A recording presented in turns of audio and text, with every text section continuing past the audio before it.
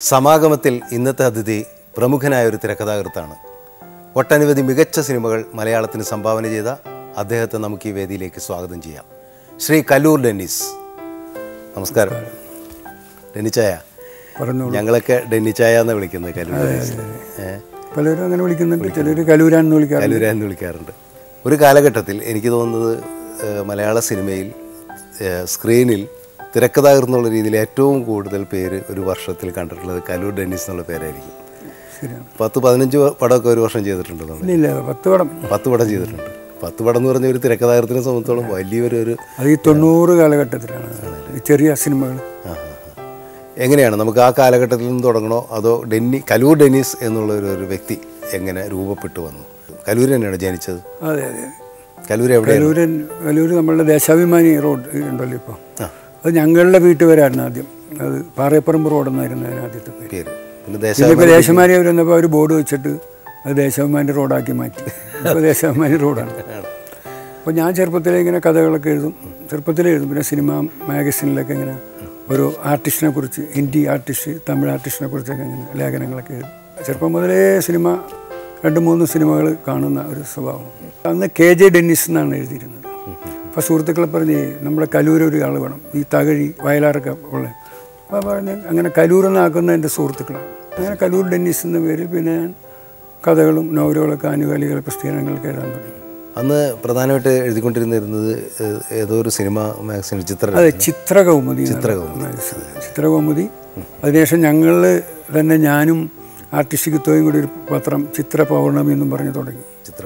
അത് ഞങ്ങൾ കുറേ കൊല്ലം നടത്തി. അതിൻ്റെ ചീഫ് എഡിറ്റർ സെബാസ്റ്റ്യൻ പോളായിരുന്നു, നമ്മുടെ MP ആയിരുന്ന സെബാസ്റ്റ്യൻ. അതെ. അങ്ങനെ ഒരു കൂട്ടായ്മയെന്നാണ് ഈ ചിത്ര പൗർണമി. പക്ഷെ സാമ്പത്തികമായിട്ട് നഷ്ടമായിരുന്നു. അത് ഞാൻ സിനിമയിൽ വരുന്നതിന് മുമ്പേ തുടങ്ങിയതാണ്. എനിക്കറിയാം, ചിത്ര പൗർണമി അന്ന് വളരെ ശ്രദ്ധിക്കപ്പെട്ട ഒരു സിനിമാ പ്രസിദ്ധീകരണമായിരുന്നു. അന്ന് എനിക്ക് തോന്നുന്നത് ഏഞ്ചൽ ജോർജ് ഏട്ടനും ഉണ്ടായിരുന്നു. ഏഞ്ചൽ ജോർജ് ഏട്ടനാണ് ചിത്രകൗമുദി നടന്നിരുന്നത്. ചിത്രകൗമുദി ഞാൻ ആദ്യം എഴുതാൻ തുടങ്ങിയതൊക്കെ ചിത്രകൗമുദിയിലാണ്. ചിത്രകൗമുദിയിൽ എഴുതിക്കൊണ്ടിരിക്കുമ്പോൾ ഉള്ളൊരു ചെറിയൊരു വാശിയുടെ പുറത്താണ് ഞങ്ങൾ പത്രം തുടങ്ങുന്നത്. കാരണം അതിനകത്ത് ഞാൻ എഴുതുന്ന സമയത്ത് പുള്ളി എനിക്കന്ന് റെമ്യൂണേഷൻ തരില്ല. അന്ന് റെമ്യൂണേഷനൊക്കെ വളരെ കുറവാണ്. അപ്പോൾ അങ്ങനെ എഴുതുന്ന ഈ പുള്ളി പത്രമൊക്കെ നന്നായിട്ടൊന്നും പറഞ്ഞ് പത്രം അങ്ങോട്ട് ഭയങ്കരമായിട്ട് സ്കോർ ചെയ്ത്. കാരണം വെച്ചാൽ മുട്ടത്തുവർക്കിയുടെ 6-ാം പ്രമാണം എന്നുള്ള നോവലുകളൊക്കെ വന്നു 1,00,000 കോപ്പി വരെ അന്നടിച്ചിട്ടുണ്ട് പത്രം. പിന്നെ വീക്കിലിയാണ്. പക്ഷെ അന്ന് പുള്ളി അത് കഴിയുമ്പോൾ പുള്ളിയുടെ ആ ഒരു ഇതൊക്കെ മാറി, പുള്ളി വലിയ സെറ്റപ്പായി ഏഞ്ചൽ ഫിലിംസൊക്കെ തുടങ്ങി. അങ്ങനെ വന്നു കഴിഞ്ഞപ്പോൾ നമുക്ക് പൈസയും തന്നില്ല. നമ്മൾ പിന്നെ ഇനിയിപ്പോൾ നമ്മൾ എഴുതിയില്ലെങ്കിലും കുഴപ്പമില്ല, ഒരുപാട് പുതിയ ആളിലൊക്കെ കൊണ്ടുപോകും. അപ്പോൾ എനിക്കൊരു വാശി, ഒരു പത്രം തുടങ്ങണം. അങ്ങനെ ആ വാശി എന്ന് തുടങ്ങിയതാണ് ചിത്രപൗർണമി. ചിത്രപൗർണമി എത്ര വർഷം കൊണ്ടു നടന്നു? ചിത്രപൗർണമി 72 തുടങ്ങി. ഞാൻ സിനിമയിൽ വന്നതിന് ശേഷം 84 വരെ നടത്തി. ഭയങ്കര ലോസായിരുന്നു പത്രം. ആണോ? കുറേ പൈസ അങ്ങനെ പോയി. ആ സിനിമയിൽ നിന്ന് കിട്ടുന്ന കാശ് പത്രത്തിലിടുന്നില്ല. ശരി. അപ്പോൾ അന്ന് പത്രപ്രവർത്തകനായിട്ട് നടക്കുമ്പോൾ സിനിമ ആൾക്കാരെ ഇൻ്റർവ്യൂയിലും അങ്ങനെയുള്ള പരിപാടികളൊക്കെ? സിനിമ ഇൻ്റർവ്യൂ ചെയ്യാൻ വേണ്ടി ഞാനും ജോൺ പോളും കൂടി പോയിട്ടുണ്ട്. ഷീലന ഇൻ്റർവ്യൂ ചെയ്തിട്ടുണ്ട്, സുധീറിന ചായത്തിൻ്റെ സെറ്റിലൊക്കെ പോയിട്ടുണ്ട്. അപ്പോൾ അന്ന് പെട്ടെന്നൊരു ന്യൂസ് മദ്രാസിൽ നിന്ന് വിജയങ്കരോട്ട് എഴുതി അയക്കി, വിൻസെൻറ്റും ജയഭാരതിയുടെ അനിയത്തിയും തമ്മിൽ വിവാഹിതരാകുന്നു എന്ന് പറഞ്ഞത്. ഞങ്ങളൊരു ഫ്ലാഷ് ന്യൂസായിട്ട് ഉടനെ അടിച്ചു. 2 ആഴ്ച കഴിഞ്ഞപ്പോൾ വക്കീൽ നോട്ടീസ്. അന്ന് പത്രത്തിൻ്റെ ഒരു അഹങ്കാരത്തിൻ്റെ പേരിൽ ഞങ്ങളൊന്നും വിട്ടു. അങ്ങനെ ഇരിക്കുമ്പോഴാണ് കലിയുഗത്തിൻ്റെ ഷൂട്ടിങ് ആലുവ പാലസിന്.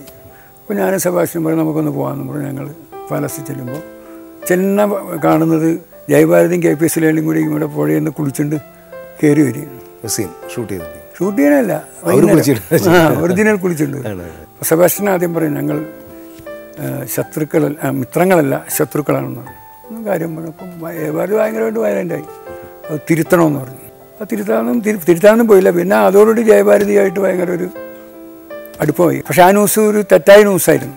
അതിനുശേഷം ജയഭാരതിയാണ് എൻ്റെ ആദ്യത്തെ സിനിമയിലെ നായിക, ജയഭാരതിയാണ്. അപ്പോൾ എനിക്ക് തോന്നുന്നത് കാലങ്ങൾ പങ്കുവയ്ക്കാനായിട്ട് പ്രത്യേകിച്ചും പത്രപ്രവർത്തന രംഗവും സിനിമയിലേക്കുള്ള തുടക്ക കാലഘട്ടത്തിലും ഏറ്റവും അടുത്ത സുഹൃത്തുക്കളായിരുന്ന ജോൺ പോളും അതുപോലെ തന്നെ കിത്തോ. അതെ, ഞങ്ങൾ ഒന്നിച്ചാണ് വന്നത്. ഞാനും ജോൺ പോളും കിത്തോയും ഒന്നിച്ചൊരു കാലഘട്ടത്തിൽ വന്നത്. അതെ. അപ്പോൾ ജോൺ പോൾ അദ്ദേഹമായിട്ടുള്ള അനുഭവങ്ങൾ നമുക്ക് ആദ്യം പങ്കുവയ്ക്കാം. സമാഗമത്തിലേക്ക് നമുക്ക് അദ്ദേഹത്തെ സ്വാഗതം ചെയ്യാം. സമാഗമത്തിൻ്റെ വേദിയിലേക്ക് സ്വാഗതം ചെയ്യാം പ്രമുഖ തിരക്കഥാകൃത്തും എഴുത്തുകാരനുമായ ശ്രീ ജോൺ പോൾ. നമസ്കാരം. ഞങ്ങളിങ്ങനെ അങ്കിൾ പഴയ കഥകൾ പറഞ്ഞു തുടങ്ങുകയായിരുന്നു. അങ്കിളും ഡെന്നിച്ചായനും തമ്മിലുള്ള പത്രപ്രവർത്തന കാലഘട്ടമൊക്കെ. എനിക്കൊന്ന് അതിനൊക്കെ വളരെ വർഷങ്ങൾക്ക് മുമ്പ് നിങ്ങൾ തമ്മിലുള്ള സൗഹൃദമുണ്ട്. ഞാൻ MA പഠിക്കുന്ന കാലഘട്ടം തൊട്ട് ഒരു 40 വർഷത്തിലേറെയായി. പത്രം തുടങ്ങുന്നത് 72-ലാണ്. 70 മുതൽ ഞാൻ Kerala ടൈംസിൻ്റെ Sunday സപ്ലിമെൻറ്റിലൊരു part time journalist ഉണ്ടായിരുന്നു MA പഠിക്കുമ്പോൾ. അന്ന് മുതൽ കിത്തോയായിട്ടുള്ളടുപ്പം, ആ വഴി ഇദ്ദേഹമായിട്ടുള്ളടുപ്പം. അത് പിന്നെ അങ്ങനെ ഒരു എനിക്ക് ഡെന്നീസിനെ കുറിച്ച് പറയുമ്പോൾ ഒരുപക്ഷെ വേറെ ആരും പറയാനിടയില്ലാത്തൊരു കാര്യം, പത്രപ്രവർത്തനത്തിൽ നല്ല ഡെന്നീസിൻ്റെ കലാജീവിതം തുടങ്ങുന്നു. ഒരു കാലഘട്ടത്തിൽ എറണാകുളം നഗരത്തിന് അവകാശപ്പെട്ട അമേച്ചർ നാടക വഴിയിലെ ഏറ്റവും സജീവമായ സാന്നിധ്യമായിരുന്നു ഡെന്നീസിൻ്റേത്. ശരിയൊക്കെ അങ്ങനെ ഒരു പൂർവാശ്രമ കഥ ഡെന്നീസിനുണ്ട്. ഡെന്നീസും കിത്തോയും അല്ല. കിത്തോ ഒരു വയലിനിസ്റ്റായിട്ട് പോലും നാടകത്തിൽ വളരെ സജീവമായിട്ട് സഹകരിച്ചിട്ടുള്ള ആളാണ്. പിന്നെ ജീവിതം എപ്പോഴും ഞാൻ മനസ്സിലാക്കിയിട്ടുള്ളിടത്തോളം ബാല്യത്തിലായാലും കൗമാരത്തിലായാലും യൗവനത്തിലായാലും ഡെന്നീസിനെ ഒരുപാട് വെല്ലുവിളിച്ചിട്ടുണ്ട്. അപ്പോൾ ആ വെല്ലുവിളിയെ ഒരു ചിരിയോടുകൂടി നേരിടുകയും അതിനെ അതിജീവിച്ചുകൊണ്ട് പരിമിതികൾക്ക് അപ്പുറത്ത് നിന്നുകൊണ്ട് അതുമായിട്ടൊക്കെ താരതമ്യപ്പെടുത്തുമ്പോൾ നമ്മൾ തമ്മിലിരിക്കുമ്പോൾ പോലും പറഞ്ഞിട്ടുണ്ട്, നമ്മളൊക്കെ നേടിയെന്ന് അവകാശപ്പെടുന്നത് ഇദ്ദേഹം ഇത്രയും പ്രതികൂല സാഹചര്യങ്ങളിൽ നിന്ന് പടപൊരുതി നേടിയതുമായിട്ട് താരതമ്യപ്പെടുത്തുമ്പോൾ നമ്മുടെ ഒന്നുമല്ല. അതൊരു മുഖസ്തുതി എന്നുള്ള അർത്ഥത്തിൽ തന്നെയല്ല ഞാൻ പറയുന്നത്, അല്ലാതെ അതിനൊരു സത്യപ്രസ്താവം എന്നുള്ള നിലയാണ്. എനിക്ക് ഓർമ്മയുണ്ട് ഡെന്നീസ് മേട്ടൂർ ഡാമിലല്ലേ, മേട്ടൂർ ഡാമിൽ തൊഴിൽ തേടി പോവുകയും അവിടെ വെൽഡിങ് അറിയാതെ വെൽഡറായിട്ട് ജോലി ചെയ്യുകയും ചെയ്തിട്ടുണ്ട്. അത് ശരി. അങ്ങനെ പക്ഷെ അവിടെ ചെയ്യുമ്പോൾ അത് പോകാൻ കാരണം എൻ്റെ അമ്മാവൻ കോൺട്രാക്ടറാണ്. അപ്പോൾ ഞാൻ അവിടെ എന്തെങ്കിലും തസ്തികയിൽപ്പെടുത്തി അദ്ദേഹത്തെ അവിടെ വിളിച്ചിറക്കാൻ പറ്റും. അതല്ല, വേറെ കാരണം എന്ന് വെച്ചാൽ അപ്പോൾ ഞാനിങ്ങനെ ഈ ഉഴപ്പി നടക്കണോണ്ട് ഈ എഴുത്തെന്ന് പറയുന്ന അന്ന് വീട്ടുകാർക്ക് ഇഷ്ടമല്ലല്ലോ. അപ്പോൾ ഇവനെങ്ങനെയും കൊണ്ടുപോകുമ്പോൾ എന്നെ കൊണ്ടുപോയി. എനിക്ക് പറയാൻ മടിക്കുന്ന ചില കാര്യങ്ങളുള്ളത്. അവിടെയുള്ള തമിഴ് പ്രസിദ്ധീകരണങ്ങൾ മുഴുവൻ വായിക്കുകയും തമിഴ് ഭാഷ സ്വായത്തമാക്കുകയും എന്നിട്ട് തമിഴ് പ്രസിദ്ധീകരണങ്ങളിലുള്ള ചലച്ചിത്രപരമായ ലേഖനങ്ങൾ മുഴുവൻ മലയാളത്തിൽ ട്രാൻസ്ലേറ്റ് ചെയ്തിട്ട് സിനിമാ മാസികയിലും മറ്റ് പ്രസിദ്ധീകരണങ്ങളിലും എഴുത്തിൽ കൂടുതൽ സജീവമാണ് ചെയ്തത്. എഴുത്തിൽ നിന്ന് രക്ഷപ്പെടുത്താനാണ് വീട്ടുകാർ അങ്ങോട്ട് നാട് കടത്തിയത്. അല്ല, വെൽഡർ എന്ന് പറഞ്ഞാൽ വെൽഡിംഗ് എന്ന് പറഞ്ഞൂടാ. ആഴ്ചയിലാഴ്ച ശമ്പളം കിട്ടും, നല്ല പുത്തൻ നോട്ട്. അപ്പോൾ അറിയാൻ പാടില്ലാതെ അവിടെ കൊണ്ടുപോയേക്കാണ്. എന്ന് വെച്ചാൽ എഞ്ചിനീയറാണല്ല. അങ്ങനെ ഒരു 6 മാസം നിന്നുള്ളൂ. എനിക്ക് അവിടെ നിൽക്കാൻ പറ്റിയില്ല. അന്ന് ഞങ്ങളൊക്കെ ശ്രദ്ധിക്കുമായിരുന്നു, ഡെന്നീസ് ഈ ഷർട്ടിൻ്റെ മടക്കിൽ വെള്ളക്കടലാസിൽ പൊതിഞ്ഞ പൗഡറിൻ്റെ കൊച്ചു കൊച്ചു പൊതികൾ കൊണ്ടുവരുന്നത്. കാരണം അത് ഞാൻ എപ്പോഴും താരതമ്യപ്പെടുത്തിയിട്ടുള്ളത് കുഞ്ചാക്കോയുമായിട്ടാണ്. കുഞ്ചാക്കോ ഷൂട്ടിംഗ് ഫ്ലോറിൽ ഇരിക്കുമ്പോൾ ആഡ്ലി പൗഡറിൻ്റെ ഒരു ടിന്നുണ്ടാകും. ഓരോ ഷോട്ട് കഴിയുമ്പോൾ അദ്ദേഹം പൗഡർ എടുത്തിട്ട് സ്വയം ഭയങ്കരമായിട്ട് വേർക്കും. അപ്പോൾ ഈ ശുചിത്വ ബോധം എന്ന് പറയുന്നത് അന്ന് തൊട്ട് ഇന്ന് വരെ ഇയാൾ കൃത്യമായിട്ട് നല്ല നടത്തുന്നത്. നമ്മുടെ അപ്പിയറൻസിനെ കുറിച്ച് ഒട്ടും ബോധേടാക്കാതിരിക്കുന്നത്. ഇദ്ദേഹത്തിൻ്റെ വിവാഹത്തിൻ്റെ അന്ന് ഇദ്ദേഹത്തെ അണിയിച്ചൊരുക്കുമ്പോൾ ഇദ്ദേഹത്തിൻ്റെ അത്രയും ശുചിത്വമായിട്ട് സീനിയുടെ മുമ്പിൽ എത്തേണ്ടെന്ന് കരുതി ഇദ്ദേഹത്തെ ഈ പെർഫ്യൂമും കൊണ്ട് അലങ്കോലപ്പെടുത്താൻ ശ്രമിച്ച ഒരാളാണ് ഞാൻ. ഞാനിപ്പോൾ സിനിമാക്കാരനാകുന്നത് വേറൊരു സംഭവമുണ്ട്. ഈ മനോഹര തീരത്തിൻ്റെ നമ്മളൊന്നുമില്ല അതിനകത്ത്. നമ്മുടെ വേറൊരു കിത്തോൻ്റെ സുഹൃത്ത് വഴി ഹൈദരാബാദിൽ ഐവിശേഷിയൊക്കെയാണ്. അപ്പോൾ എനിക്കിതിൽ അന്ന് എഴുതണമെന്നുള്ള ഇതില്ല. സ്ക്രിപ്റ്റ് റൈറ്റർ ഇപ്പോൾ ജോണാന്ന് പറഞ്ഞാൽ എടാ നീ പോടാന്ന് പറഞ്ഞു. ഞാൻ പറ്റില്ല ഹൈദരാബാദ്. നീ ഓർമ്മയുണ്ടാകാൻ പറഞ്ഞു, നീ കൂടെ പോടാ.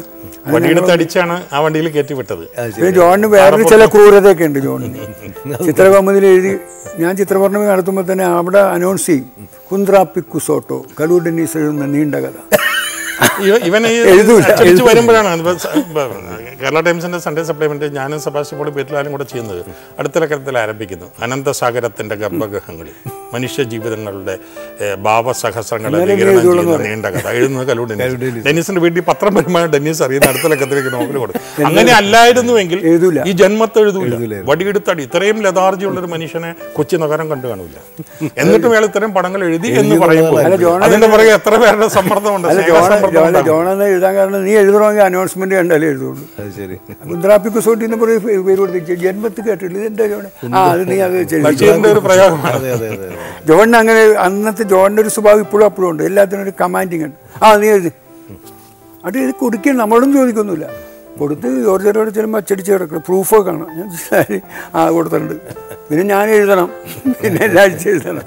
അങ്ങനെയൊക്കെ ഒരുപാട് തമാശകളുള്ള സംഭവങ്ങളാണ് ജീവിതം. തിരക്കഥാകൃത്തും ഇങ്ങനെ ആകുമെന്ന് ആരും പ്രതീക്ഷിച്ചില്ല. രണ്ടുപേരും അങ്ങനെ ആർക്കും അങ്ങനെ ലക്ഷ്യം ഉണ്ടായില്ല.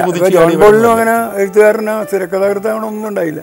എനിക്കും പിന്നെ ഞാൻ ട്രാക്കിൽ വീണപ്പോൾ പിന്നെ അങ്ങോട്ട് പോകാതെ നിവർത്തിയില്ല.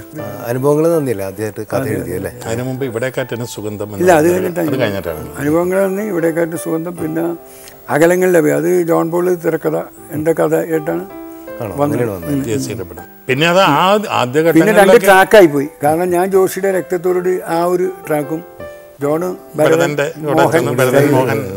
പക്ഷെ ഇവരുടെ കൂടെയൊക്കെ ഞാൻ പോവും. ആ ഒരു കാലഘട്ടം വളരെ രസകരമായ ഒരു കാലഘട്ടം. ഒരുപാട് അതിപ്പോൾ ഞാൻ ഏതോ ഒരു ഞാൻ എഴുതിയ ഒരു പടത്തിൻ്റെ ഏത് പടമെന്ന് പോലെ ഞാൻ ഇറങ്ങുന്നില്ല, തിരക്കഥയിൽ പെട്ടെന്ന് എന്തോ ഒരു പ്രോബ്ലം കാരണം 2 സീൻ കറക്റ്റ് ചെയ്യണം. അപ്പം ഞാൻ മദ്രാസിലാണ് ഉള്ളത്. അപ്പോൾ കറക്ഷൻ എന്ത് വേണമെന്നുള്ളത് ഞാൻ ഫോണിലൂടെ ഡെന്നീസിനെ വിളിച്ച് വരികയും ഡെന്നീസിന് ആ സിനിമയോട്ട് യാതൊരു ഇല്ലാതിരുന്നിട്ടും അവിടെ പോയിരുന്ന അദ്ദേഹം ആ 2 സീൻ കറക്റ്റ് ചെയ്ത് വിടുക. അങ്ങനെയൊക്കെയുള്ളൊരു ഉത്തമ വിശ്വാസം പരസ്പരം ഉണ്ടാവുക, കൊടുക്കൽ വാങ്ങലുകൾ ഉണ്ടാവുക. അതൊരു അന്നത്തെ ഒരു അതിനേക്കാളൊക്കെ അപ്പുറത്ത് സ്ഥായിയായ താല്പര്യവും എന്താ പറയുക സ്നേഹവും പരസ്പരം ഉള്ളത് കൊണ്ട് മാത്രം സാധിക്കുന്നതാണ്. അപ്പോൾ ഇതിലെ സൗഹൃദങ്ങളുടെ കാര്യം പറയുമ്പോൾ എനിക്ക് തോന്നുന്നത് മലയാള സിനിമയിൽ അന്നുണ്ടായിരുന്ന ഒരു സൗഹൃദത്തിൻ്റെ ഒരു തുടർച്ച തന്നെ ഇപ്പോൾ ഞങ്ങളൊക്കെ അനുഭവിക്കുന്നതാണ്. ഇപ്പോൾ ഞാൻ സിനിമയിലേക്ക് വരുമ്പോൾ ഞാൻ ആദ്യം അങ്കിളിനെ പരിചയപ്പെട്ടു, പിന്നെ ഡെനിച്ചാനെ പരിചയപ്പെട്ടു. ഇങ്ങനെ ഒരു സൗഹൃദം അന്ന് മലയാള സിനിമയുടെ ഒരു വളർച്ചയ്ക്ക് വളരെയധികം ഹെൽപ്പ് ചെയ്തിട്ടുണ്ടല്ലോ. നിങ്ങളുടെയൊക്കെ ഒരു അത് എങ്ങനെയാണ് നോക്കി കാണുന്നത്? അല്ല, കമലിൻ്റെ തന്നെ അനുഭവം പറഞ്ഞാൽ കമൽ എന്നെ പരിചയപ്പെടുത്തി കൈ പിടിച്ചേൽപ്പിക്കുന്ന പോലെ തരുന്നത് മേനോൻ ചേട്ടനാണ്, പി എൻ മേനോനാണ്. പക്ഷെ അവിടെ നിന്ന് ഞാൻ പോകുന്ന വഴിയിലേക്ക് കമലിനെ കൂടെ കൂട്ടുകയാണ്. അതുപോലെയൊക്കെ തന്നെയാണ് ഞങ്ങൾ ചെയ്തു പോകുന്നത്. അപ്പം ഡെന്നീസിൻ്റെ കൂട്ടത്തിൽ വരുന്നവരിൽ കൊള്ളാമെന്ന് ഡെന്നീസിന് തോന്നുന്നവരെ ഡെന്നീസ് അടുത്ത് ചെയ്യുന്ന പടത്തിൻ്റെ ഒരു കൊണ്ടുപോകാൻ അങ്ങനെ കയറിപ്പോവുകയാണ്. കേമധു ഒരു 1-2 ഡയറക്ടേഴ്സിൻ്റെ കൂടെ മാത്രം വർക്ക് ചെയ്യുന്ന കേമധു ഇൻഡിപെൻഡൻറ്റ് ഡയറക്ടർ ആവുന്നതിൻ്റെ പിന്നിൽ പോലും അത്തരത്തിലുള്ള ഒരു ബാക്ക് പുഷിംഗ് ഉണ്ട്. ഇപ്പം കമലിന് സേതുമാധവൻ്റെ അടുത്ത് ചെല്ലുന്നു, അതൊക്കെ കമലിൻ്റെ കരിയറിൽ പോലും വ്യത്യാസങ്ങൾ വരുത്തുന്നുണ്ട്. അപ്പം അത്തരത്തിൽ നമുക്ക് കിട്ടുന്ന സൗഹൃദ ബന്ധങ്ങളെ നമ്മുടെ കൂടെ നിൽക്കുന്ന നമുക്ക് വിശ്വാസം തോന്നുന്ന ആളുകൾക്ക് വേണ്ടി കൂടി പങ്കിടുക എന്ന് പറയുന്ന ഒരു മനസ്സ് അന്നത്തെ തലമുറയ്ക്കുണ്ടായിരുന്നു. അതിപ്പോൾ അന്നത്തെ സംവിധായകർക്കിടയിലുണ്ടായിരുന്നു. സേതുമാധവൻ ഞാൻ ഏത് പടം എഴുതാണെങ്കിലും അതിനെക്കുറിച്ചുള്ളൊരു അഭിപ്രായം പറയാൻ വേണ്ടി അദ്ദേഹം നമ്മുടെ മുറിയിൽ വന്നിരുന്ന് ട്രീറ്റ്മെൻറ്റ് കേൾക്കുമായിരുന്നു. ഭരതൻ്റെ പടത്തിൻ്റെ എന്തെങ്കിലും ബോട്ടിലൊക്കെ ഉണ്ടെങ്കിൽ അത് ജോർജ് വന്ന് കേൾക്കുമായിരുന്നു. ഭരതനും ജോർജും പത്മരാജനും മോഹനും ഞങ്ങളുമൊക്കെ ഇരുന്നുകൊണ്ട് അവരവർ ചെയ്യുന്ന സിനിമകൾ വേറെ ആയിരിക്കുമ്പോൾ പോലും ആ സിനിമകളെല്ലാം നന്നാകാൻ വേണ്ടിയുള്ള കൊടുക്കൽ വാങ്ങലുകൾ ഉണ്ടാകുമായിരുന്നു. ഇപ്പോൾ നമ്മൾ പുതിയ കാലഘട്ടത്തിലെ സിനിമകളെക്കുറിച്ച് സംസാരിക്കുമ്പോൾ അല്ലെങ്കിൽ ന്യൂ ജനറേഷൻ സിനിമ എന്നൊക്കെ പറഞ്ഞ് ഇപ്പോൾ പേരിട്ട് വിളിക്കുന്നുണ്ടല്ലോ, അതല്ലെങ്കിൽ ഇപ്പോൾ ഈ മാധ്യമങ്ങളൊക്കെ വിശേഷിപ്പിക്കുന്ന പുതിയൊരു കൂട്ടം ചെറുപ്പക്കാർ വരുന്നു, പുതിയ സിനിമയ്ക്ക് ഒരു ഭാവുകത്വം ഉണ്ടാക്കുന്നു എന്നൊക്കെ പറയുമ്പോൾ ഇത് ഈ പറയുന്ന 70കളുടെ അവസാനത്തിൽ ഒരു തലമുറ നാളൊരു ഇന്റർവ്യൂവിന് ഒരു ചാനലുകാർ വന്നിട്ട് ഈ നവസിനിമ എന്ന് പറഞ്ഞത് ഞാൻ പറഞ്ഞു നിങ്ങൾക്ക് ചരിത്രബോധം തീരെയില്ല. നവസിനിമ എന്ന് മലയാളത്തിൻ്റെ മണ്ണിൽ നിന്നുകൊണ്ട് ഏതെങ്കിലും സിനിമയെക്കുറിച്ച് ആദ്യം പറയാമെങ്കിൽ അത് വിൻസെൻ്റ് മാഷയും ബഷീറിനെയും കൂട്ടിച്ചേർത്ത് ഭാർഗവ നിലയത്തിൽ പറയണം. പിന്നെ ദൃശ്യപരമായ ഒരു വെളിപാട് ഇവിടെ നിവർത്തിക്കാൻ വേണ്ടി വിപ്ലവകാരിയായിട്ട് കടന്നു വന്നത് ഒരു സംശയവും വേണ്ട പി എൻ മേനോൻ. പക്ഷെ അവർ തുടങ്ങി വെച്ചതിനെ മുഖ്യധാരയിലെ പ്രേക്ഷകരുമായിട്ടൊരു പാലം പണിത് അടുപ്പിച്ചത് ഭരതേട്ടനും പത്മരാജനും ജോർജേട്ടനുമാണ്. അതാണ് തുടക്കങ്ങളുടെ തുടക്കം എന്ന് പറയുന്നത്. അതിനെവിടെയൊക്കെയോ നിരന്തരം നഷ്ടപ്പെട്ടു പോയതിനെ കയ്യെത്തിച്ച് ഒന്ന് എത്തിപ്പിടിച്ചുകൊണ്ട് അതിനൊരു തുടർച്ച ഉണ്ടാക്കാനുള്ള ഒരു ജെനുവിൻ അറ്റംപ്റ്റ് ഇവരിൽ കാണുന്നുണ്ട്. അത് എത്രത്തോളം സസ്റ്റെയിൻ ചെയ്യുന്നു എന്നുള്ളത് നമ്മുടെ സംസ്കാരവും നമ്മുടെ ജീവിതവുമായിട്ട് ഇവർക്ക് എത്രത്തോളം പൊരുത്തപ്പെടാൻ കഴിയുന്നതിനുള്ളതിനെ മാത്രം ആശ്രയിച്ച് നിൽക്കുക. ഓഫ് കോഴ്സ് ആഴ്ചയുടെ ഒരു പുതിയ ഇക്വേഷൻ വരുന്നു, ഒരു അനുപാതം വരുന്നു, അതിനെ നമ്മൾ വെൽക്കം ചെയ്യണം. കാരണം പി എൻ മേനോൻ ഡയറക്റ്റ് ചെയ്ത പോലെ അല്ല കമൽ ചെയ്തത്, സേതുമാധവൻ ചെയ്ത പോലെ അല്ല കമൽ ചെയ്തത്, ഭരതേട്ടൻ ചെയ്ത പോലെ അല്ല ചെയ്തത്, കമൽ ചെയ്ത പോലെ അല്ല ലാൽ ജോസ് ചെയ്തത്. അത് മാറിക്കൊണ്ടേയിരിക്കും. അപ്പോൾ ഇനി നമ്മൾ ആ പഴയ കാലത്തിലേക്ക് തന്നെ തിരിച്ചു വന്നു കഴിഞ്ഞിട്ടുണ്ടെങ്കിൽ അത് ഏറ്റവും സന്തോഷകരമായൊരു കാലഘട്ടമാണ്. ഒരുപാട് സംവിധായകർ ഇപ്പോൾ ജോഷിയേട്ടൻ്റെയൊക്കെ ഒരുപാട് സിനിമകളിൽ ഇപ്പോഴും ജോഷിക്ക് എഴുതിയ ആ പേര് മാറ്റാൻ പറ്റില്ല. ഞാനിപ്പോൾ ജോഷിയായിട്ട് 10-20 വർഷമായിട്ട് പടം ചെയ്യാത്ത ആളാണ്. ഇന്ന് ഞാൻ ചെയ്തേക്കണത്ര പടം ചെയ്തിട്ടില്ല. ഒരു 15 പടത്തോളം ഞാൻ ജോഷിയും കൂടി ചെയ്തിട്ടുണ്ട്. അല്ല, ഡെന്നീസിൻ്റെ ഒരു എഴുത്ത് വഴി എന്ന് പറയുന്നത് അത് ഇന്നിടത്തുനിന്ന് തുടങ്ങിയെന്നും ഇന്നിടം വരെ എന്നും അടയാളപ്പെടുത്താൻ പറ്റില്ല. ഡെന്നീസ് ചുറ്റുപാടുമുള്ള ജീവിതവുമായിട്ട് വളരെ അടുത്തിടപഴകുകയും സാധാരണക്കാരിൽ സാധാരണക്കാരനായ ജീവിതത്തെ കാണുകയും അതുകൊണ്ട് തന്നെ സാധാരണക്കാരൻ്റെ മനസ്സെങ്ങനെ പ്രതിഭവിക്കും എന്നുള്ളതിനെക്കുറിച്ച് കൃത്യമായ അളവ് മാത്രകൾ സൂക്ഷിക്കുകയും ചെയ്യുന്ന ഒരാളാണ് ഡെന്നീസിൻ്റെ ജീവിതം എഴുതുന്നത് പോലെ ഡെന്നീസ് പറയുന്ന കഥയിലെ കഥാപാത്രങ്ങളുടെ ജീവിതം എഴുതാൻ കഴിയും. അതൊരു അപൂർവമായ സിദ്ധിയാണ്. അപ്പോൾ എന്തായാലും ഈ സൗഹൃദം ഇങ്ങനെ തുടരട്ടെ. പ്രത്യേകിച്ചും എറണാകുളത്തെ ഒരു കാലഘട്ടത്തിൽ മലയാള സിനിമ ഒരു വസന്തം തീർത്ത ഒരു കാലഘട്ടമായിരുന്നു കൊടമ്പാക്കം എന്ന് പറഞ്ഞൊരു അവസ്ഥയുണ്ടല്ലേ. അപ്പോൾ അതിന് പുതിയ പുതിയ മാനങ്ങളുണ്ടാകട്ടെ, ഈ സൗഹൃദം തുടരട്ടെ എന്ന് നമുക്ക് ആശംസിക്കാം. എന്തായാലും സമാഗമത്തിൽ വന്നതിൽ അതിയായ സന്തോഷമുണ്ട്. ഇപ്പോൾ ജോൺ പോൾ പോലെ തന്നെ ഒരുപക്ഷെ അതിനു മുമ്പ് ജോൺ പോൾ പോലും പറഞ്ഞു കിത്തോ ആണ് ജോൺ പോളിനെ ഡെന്നിച്ചായനെ പരിചയപ്പെടുത്തിയത്. എനിക്ക് തോന്നുന്നു ഡെന്നിച്ചായൻ്റെ സിനിമാ ജീവിതത്തിലും വ്യക്തിബന്ധത്തിലും ഏറ്റവും കൂടുതൽ അടുപ്പുള്ള ഒരാളാണ് കിത്തോ, ആർട്ടിസ്റ്റ് കിത്തോ അല്ലേ. അപ്പോൾ കിത്തോ സമാഗമത്തിലെ അതിഥിയായിട്ട് വന്നിട്ടുണ്ട്. നമുക്ക് അദ്ദേഹത്തെ കൊണ്ട് ക്ഷണിക്കാം. അടുത്തായി സമാഗമത്തിൻ്റെ വേദിയിലേക്ക് സ്വാഗതം ചെയ്യാം പ്രമുഖ ആർട്ടിസ്റ്റ് ശ്രീ കിത്തോ.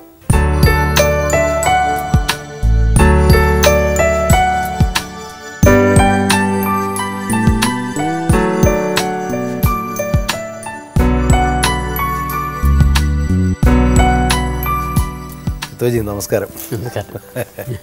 കിത്തോനെ എങ്ങനെയാണ് നമുക്ക് വിശേഷിപ്പിക്കേണ്ടതെന്ന് അറിയില്ല. ഇപ്പോൾ ഇവിടെ നമ്മുടെ നിർമ്മാതാവ് കൂടിയാണ്.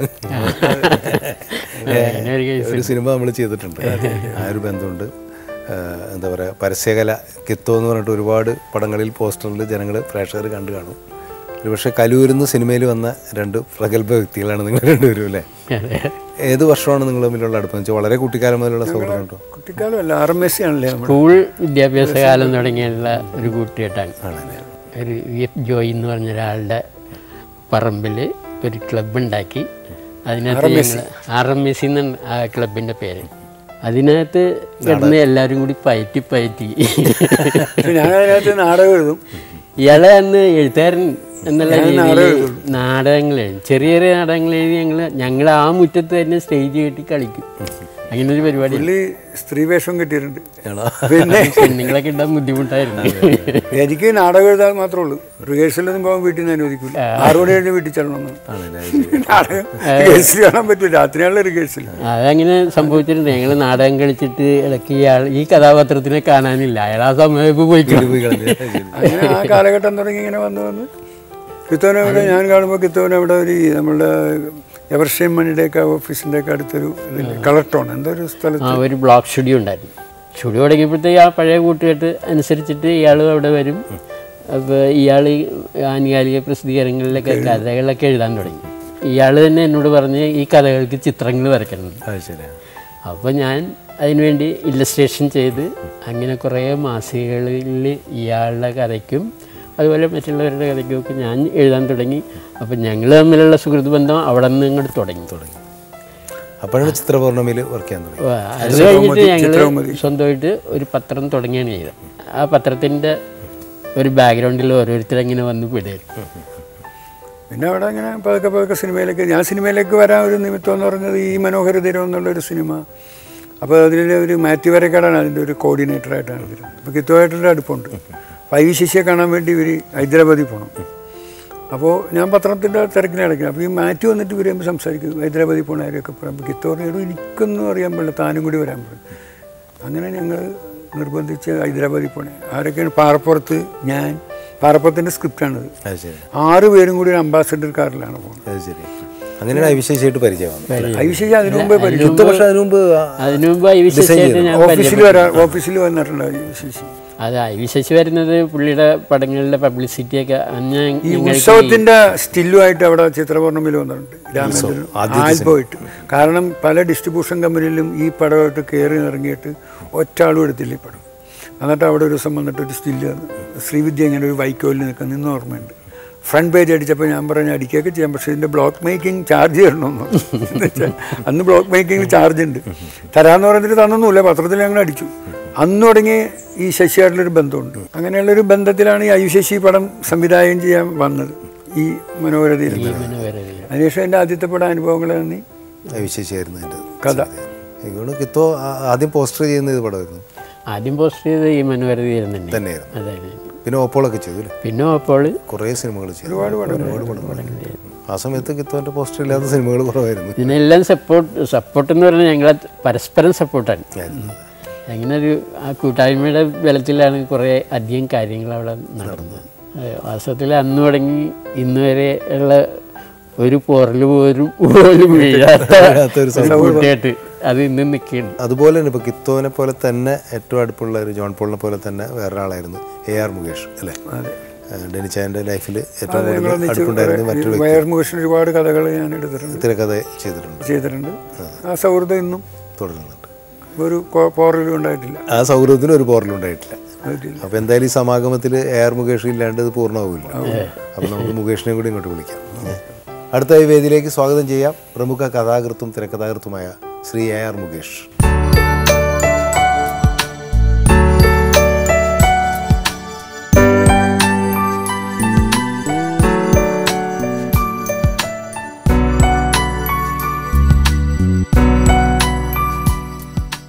മുകേഷ്, എന്തുണ്ട് വിശേഷം? നല്ല വിശേഷം. ടെനിച്ചായൻ്റെ സൗഹൃദങ്ങളെ കുറിച്ച് ഇങ്ങനെ പറഞ്ഞു. ഇപ്പോൾ ജോൺ പോൾ ഇവിടെ വന്നു, കിത്തുണ്ട്, അതേപോലെ തന്നെയാണ് ഒരുപാട് വർഷത്തെ ഒരു ബന്ധമുണ്ട് നിങ്ങൾ തമ്മിൽ. ഒരുപാട് വർഷത്തെ ബന്ധമുണ്ട് ഡെന്നിസും കിത്തൊക്കെ ആയിട്ട്. ഞാൻ കയ്യെഴുത്ത് മാസം എഴുതി കഴിഞ്ഞ ശേഷം കഥകൾ പബ്ലിഷ് ചെയ്യാൻ വേണ്ടിയാണ് ഡെന്നിസ് അടുത്ത് ചെല്ലുന്നത്. ചിത്രപൗർണമിയിൽ. അന്ന് പ്രസന്നാണ് എന്നെ പരിചയപ്പെടുത്തിയത്. ഞങ്ങളുടെ ഒരു സുഹൃത്ത് വേറെ ഉണ്ടായിരുന്നു, മരിച്ചു ഉയർത്തിയത്. പിന്നെ അതിന് ശേഷം ഡെന്നീസിൻ്റെ ആത്മമിത്രമായിട്ട് മാറി അങ്ങോട്ട് കറങ്ങാൻ പോകും. പാച്ചുങ്കോലിനാണ് പല്ലിശ്ശേരി വിളിച്ചിരുന്നത്. ഞാനില്ലായിരുന്നു പാച്ചുങ്കോലിൽ നിന്നും. അങ്ങനെ സിനിമ കഥ എഴുതാൻ വേണ്ടിയല്ല കേട്ടോ ഈ സാധാരണ സെറ്റപ്പ്. പിന്നെ അതിൽ പിന്നെ ഇത് പബ്ലിഷ് ചെയ്ത് നോവല്. അത് കഴിഞ്ഞ് കല്യാണാലോചന തുടങ്ങി ഡെന്നീസിൽ. അപ്പം ഇയാളുടെ മനസ്സിലോട്ട് കയറിപ്പറ്റാനുള്ള ഒരു മാർഗവും കൂടി ഇരുന്നത്. അങ്ങനെ ആ സിനിമ കയറിപ്പറ്റ പറഞ്ഞില്ല, അതിൽ വേറെ സംഭവം ഉണ്ടായിരുന്നു. അപ്പോൾ ഞാൻ ഡെന്നീസും കൂടി ഇങ്ങനെ കല്യാണ ദിവസം പറയണ ഒരു 10-25 പെണ്ണുങ്ങൾ ഒരുമിച്ച് പോയി കണ്ടിട്ടുണ്ട്. വൈകുന്നേരത്തൊരു എൻ്റർടൈൻമെൻറ്റ് ഇതായിരുന്നു പെണ്ണ് കാണാൻ പോക്ക്. അപ്പോൾ നമ്മൾ ഡെന്നീസ് നമുക്ക് കഴിഞ്ഞിട്ട് വരാപ്പുഴ ഒരു സ്ഥലത്ത് പോകണം, മറ്റേ സെറ്റപ്പ്. അങ്ങനെ പല സ്ഥലത്ത് പെണ്ണിട്ട് നടന്നില്ല. അവസാനം കൂനമ്മാവുള്ള സീനയെ പെണ്ണ് കാണാൻ വേണ്ടി പോയി. ഭാഗ്യത്തിന് തന്നെ കൊണ്ടുപോയില്ല. പറഞ്ഞില്ല, ഞാൻ പറഞ്ഞിട്ടാണ് കൊണ്ടുപോകണ്ടല്ല. നമ്മുടെ നോർത്തിലെത്തിയപ്പോൾ ഞാൻ പറഞ്ഞു ഞാനില്ല ഇവിടെ താൻ പറഞ്ഞു. അങ്ങനെ KP തന്നെയാണ് കൂടുതൽ ഇത് വന്നത്. അതുകൊണ്ട് കല്യാണം നടന്നു. കുറച്ച് കഴിഞ്ഞപ്പോൾ തന്നെ എൻ്റെ കല്യാണം നടന്നു. അങ്ങനെ ഒരുമിച്ച് ഫാമിലി സെറ്റപ്പായി. ആ സമയത്ത് ഇവിടെ ചെന്ന് നമ്മൾ കൂനമംഗലി ഞാനും വൈഫും കൂടി അവിടെ നെക്സ്റ്റായിട്ട് നിന്നപ്പോൾ പള്ളിയിൽ മുമ്പിൽ വെച്ചാണ് പറഞ്ഞത് ജോഷിക്ക് വേണ്ടി ഒരു കഥ വേണം. പള്ളിയുടെ മുമ്പ് എനിക്ക് ഓർമ്മയുണ്ട്. ആ കുരിശുപള്ളിയുടെ അവിടെ വെച്ച് ഇവിടെ ജോഷിക്ക് ഒരു കഥ വേണം. അപ്പം ഞാൻ ഒരു കഥ പറഞ്ഞു. അതാണ് ഒരു കുടക്കീഴി. ആദ്യം പറഞ്ഞ അതാണല്ലേ? ആദ്യം പറഞ്ഞു. ആ പടം കഴിഞ്ഞാൽ പിന്നെ ജോഷിക്ക് വേണ്ടി ഞങ്ങൾ റെഗുലർ എഴുതിയുണ്ട്. അതിൻ്റെ പ്രത്യേകത എന്ന് പറഞ്ഞാൽ ഇപ്പം അതിൻ്റെ അടുത്ത് 2-3 ഐഡിയ പറയും. 2 സാധനം പറയും. അപ്പോൾ ഞാൻ പറയും ഞാൻ ജോഷിയോടെ താൻ പോയി ജോഷിയോട് പറഞ്ഞു. ഞാൻ പോകില്ല. ഞാൻ ജോഷിയോടെ നിങ്ങൾ വർക്ക് ചെയ്തു. അത് കഴിഞ്ഞ് ഒരുപാട് പടം ചെയ്തു. ജനുവരി ഓർമ്മ ഒരുപാട് സിനിമകൾ ഞങ്ങളിങ്ങനെ ആർമുകേഷ്, കലൂർ, ഡെന്നീസ്, ജോഷി, മമ്മൂട്ടി ഒരേ സമയത്ത് 2 പടം വരും. അല്ലെങ്കിൽ ഹിറ്റാണല്ലോ. പടം ഹിറ്റെന്ന് പറഞ്ഞാൽ ആ ടീമിനെ വിടൂല്ലോ. അങ്ങനെ ജോഷി, കലൂർ, ഡെന്നീസ്, മുകേഷ് ടീമിൻ്റെ ആ ബന്ധം ഒരുപാട് ഇന്നും ഒരു ഫാമിലിയായിട്ടും സൗഹൃദം തുടർന്നുകൊണ്ടിരിക്കുന്നു. കഥ പറയുമ്പോൾ ഡെന്നിച്ചായൻ തിരക്കഥ എഴുതുന്ന സമയത്ത് സ്വാഭാവികമായിട്ടും എൻ്റെ കഥ ഇങ്ങനെ തിരക്കഥ ആക്കണ്ടായിരുന്നു എന്നൊക്കെ പലപ്പോഴും ഇല്ല, ഞങ്ങൾ ഒന്നിച്ചില്ല. എനിക്ക് കോപ്പിയൊക്കെ എടുക്കാൻ നേരത്തെ ഇവനെല്ലാം ഇരിപ്പുണ്ടാവും. അപ്പം തന്നെ എഴുതുമ്പോൾ ഇഷ്ടമില്ലെങ്കിൽ പറയുമ്പോൾ അങ്ങനെ ഉടക്കൊക്കെ ചെയ്യും. ഉടക്കൊക്കെ ഞങ്ങൾ പിണങ്ങിയൊക്കെ ഇരിക്കും. അതിൻ്റെ അങ്ങനത്തെ ഒരു രസമൊന്നുമില്ല. ഇന്നത്തെ ആ സൗഹൃദം പറയാറുണ്ട്. അല്ല, അത് വലിയ കാര്യമില്ല. കാരണം എന്താ പറയുക, നമ്മൾ അതിൻ്റെ ഭാഗമാകുന്നില്ല എന്നുള്ളത് ഭാഗമായിട്ടുള്ള ആൾക്കാർക്ക് ഇന്നത്തെ സിനിമ രസമാണ്. അത് കാരണം അവർക്കിടയിൽ സൗഹൃദം ഉണ്ടാവും, നമ്മളത് അറിയില്ല എന്ന് മാത്രം. സൗഹൃദം ഇല്ലാതെ ലോകത്ത് ജീവിതം എന്തായാലും നിങ്ങളുടെ സൗഹൃദം ഇങ്ങനെ തുടർന്നതിന് നമുക്ക് ഞങ്ങളുടെ സൗഹൃദത്തിന് ഇന്നും ഒരു കുഴപ്പമില്ല. എന്തെങ്കിലും ഉണ്ടെങ്കിൽ വിളിക്കും, കാര്യങ്ങളിൽ പോവും വരും. അത് ഇനിയും നേരം കിട്ടുക. എനിക്കിങ്ങനെയൊക്കെ സംഭവിച്ചതിൻ്റെ ഇതിൽ ഞങ്ങൾക്ക് പഴയ പോലെ ഒന്നും അങ്ങനെ പോകാൻ പറ്റുന്നില്ല. ഞാൻ കണ്ണീരൊഴുക്കിയൊരു സംഭവം ഇവിടെ കാലിപ്പോയപ്പോൾ സത്യത്തില്ല. അപ്പോൾ ലൂർദ് ഹോസ്പിറ്റലിൽ വെച്ചാണ് മുറിക്കാൻ വേണ്ടി ഡോക്ടർ വിളിച്ചിട്ട് പോകണത്. അപ്പോൾ ഈ സമയം ഡിനു പോയിട്ട് ഡോക്ടറെ കാണാൻ വേണ്ടി പോയിക്കാൻ തൽക്കാലം ഇവിടെ മുറിക്കേണ്ടെന്ന് പറയാൻ വേണ്ടിയിട്ട്. അപ്പോൾ ഈ സമയത്ത് അനൗൺസ് ചെയ്ത് കലൂർ ഡെന്നീസിൻ്റെ ഓപ്പറേഷനാണ്, എല്ലാവർക്കും പ്രാർത്ഥിക്കാം. മറ്റേ കലൂർ ഡെന്നീസിൻ്റെ പലരുടെ എല്ലാവരുടെ പേര് അന്നത്തെ ഓപ്പറേഷനുള്ള ആൾക്കാരൊക്കെ പേര് വന്നു. അന്ന് സീനുണ്ട്, വരാന്തലുണ്ട്. ഞാനെ കണ്ടീന്ന് വെള്ളം വന്നു എനിക്ക്. അല്ല, എല്ലാവർക്കും ദുഃഖമുണ്ടായ ഒരു കാര്യമാണല്ലോ ഡെന്നിച്ചായൻ. ആ സമയത്ത് ഞാൻ അവിടെ ഉണ്ടായിരുന്നേ. ഇപ്പോൾ ഡെന്നിച്ചായന് കണ്ടിട്ടുള്ളൊരു പ്രത്യേകതയാണ് എല്ലാത്തിനെയും പ്രസന്നതയോടുകൂടി നേരിടുന്നു എന്നുള്ളതാണ്. ഒരു മനസ്സ് നമ്മളൊക്കെ പോയി കാണുമ്പോഴും ഇല്ലേ, അതൊന്നും ഒരു പ്രശ്നമില്ല എന്നുള്ള രീതിയിൽ ജീവിതത്തെ വളരെ പോസിറ്റീവായിട്ട് കാര്യം കുറിച്ച് കിടക്കുമ്പോൾ എൻ്റെ ഇപ്പം മുകേഷിനെ പോലെ തന്നെ ചില ആളുകൾ വരുമ്പോൾ കരയും അങ്ങോട്ട് കാണുമ്പോൾ തന്നെ. അപ്പോൾ എനിക്കും കരച്ചിൽ വരും. അല്ല, അപ്പോൾ ഞാൻ പിന്നീട് ഇവർ വരുമെന്ന് പറയുമ്പോൾ ഞാൻ വരുമ്പോൾ തന്നെ ഞാൻ കോമഡി അടിക്കും. എന്തൊക്കെയാണെന്നൊക്കെ പറഞ്ഞ്. അല്ലെങ്കിൽ ഇവൻ പെടുന്ന കരയും. അത് നമ്മളിതിനെപ്പറ്റി കൂടുതൽ ദുഃഖിച്ചിട്ട് കാര്യമില്ല. വന്നത് ഇനി തിരിച്ച് കിട്ടില്ല. പിന്നെ അതിനെ അതിജീവിക്കുക. നമുക്ക് ബുദ്ധിമുട്ടുകളുണ്ടാവും, പോകാനുള്ള ബുദ്ധിമുട്ടുണ്ടാവും. എന്നാലും അങ്ങനെ ഒരു മനസ്സ് കിട്ടിയത് ഭാഗ്യം ഇല്ലേ? അതെ, അതുകൊണ്ടാണ് ഞാൻ പറഞ്ഞതാണ് ആ പോസിറ്റീവായിട്ട് അതിനെ കാണുന്നു. അല്ലെങ്കിൽ നമ്മൾ തിരിച്ചു പിടിക്കുക. ശരിക്കും ജീവിതം തിരിച്ചു പിടിച്ച ആളാണ് ഡെന്നിച്ചായൻ. അതിന് വളരെയധികം മരിച്ചു എന്ന് തന്നെ പറഞ്ഞതല്ലേ. അതെ, അതിന് വളരെയധികം സന്തോഷമുണ്ട്. കാരണം ആ ഒരു ആത്മബലം, അതാണ് ഏറ്റവും വലിയൊരു ശക്തി. അതുണ്ടെന്നാണ് എനിക്ക് തോന്നുന്നത്. എപ്പോഴും ഡെന്നിച്ചായനെ നമ്മൾ കാണുമ്പോൾ അതാണ്. ഏതായാലും ഈ സൗഹൃദം അങ്ങനെ തുടരട്ടെ എന്ന് നമുക്ക് പ്രാർത്ഥിക്കാം. ഇനിയും ഒരുപാട് വർഷം സൗഹൃദം നിലനിൽക്കട്ടെ എന്ന് നമുക്ക് ആഗ്രഹിക്കാം. ഈ ഷോയിൽ വന്നതിലും വളരെയധികം സന്തോഷമുണ്ട്. ശരി. തിരക്കഥാകൃത്തായിട്ടുള്ളൊരു എൻട്രി എന്ന് പറയുന്നത് ആൻ്റണി ഈസ്റ്റ്മാൻ്റെ സിനിമയിലൂടെയാണ് അല്ലേ? അതേതായിരുന്നു പടം? വയൽ എന്ന് പറഞ്ഞിട്ട്. എങ്ങനെയായിരുന്നു? ഡെന്നിച്ചാൻ്റെ സ്വന്തം കഥയായിരുന്നു അതോ തിരക്കഥ മാത്രം ഉള്ളൂ? അപ്പോൾ ആൻ്റണി ഈസ്റ്റ്മാനെ വ്യക്തിപരമായിട്ട് എനിക്ക് നന്നായിട്ട് അറിയാം. അത് നമുക്ക് അദ്ദേഹത്തിൽ നിന്ന് തന്നെ നമുക്ക് ഒരുമിച്ച് നമുക്ക് സംസാരിക്കാം. എന്തായാലും ആൻ്റണി ഈസ്റ്റ്മാൻ ഇവിടെ അതിഥിയായിട്ട് വന്നിട്ടുണ്ട്. നമുക്ക് അദ്ദേഹത്തെ ഈ വേദിയിലേക്ക് ക്ഷണിക്കാം. ഈ വേദിയിലേക്ക് സ്വാഗതം ചെയ്യാം പ്രമുഖ സംവിധായകനും ഫോട്ടോഗ്രാഫറുമായ ശ്രീ ആൻ്റണി ഈസ്റ്റ്മാൻ.